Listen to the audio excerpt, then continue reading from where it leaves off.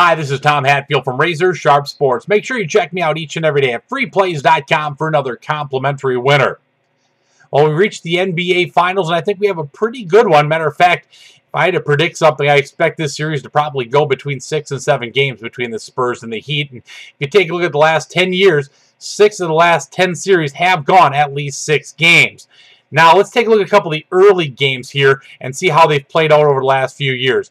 Game number 1 in the NBA Finals has been very dominated by the home team. Matter of fact, the home team is 9-1 the last 10 years in game number 1 of these NBA Finals, and the team that has won the game has won by at least 8 points in each one of the games. The home team 9-1 against the spread in game number 1. Now, things flip around for game number 2 quite a bit. Matter of fact, the team that lost game number 1 is actually 6-4 straight up the last 10 years in game number 2. And if you take a look, the last 3 years it's come that way, and they've been really pretty tight games over the last 5 or so years.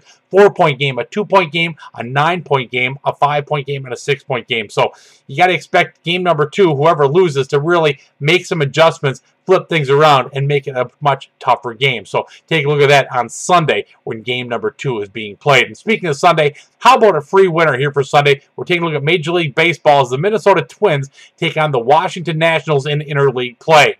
Minnesota sends Samuel DeDuno to the mound, and DeDuno's pitched pretty well, especially lately. He's 2-1 this year with a 3.44 ERA, but in his last 2 starts, he's pitched 13 innings and given up just 1 earned run on 4 hits. He struck out 7 and walked 2.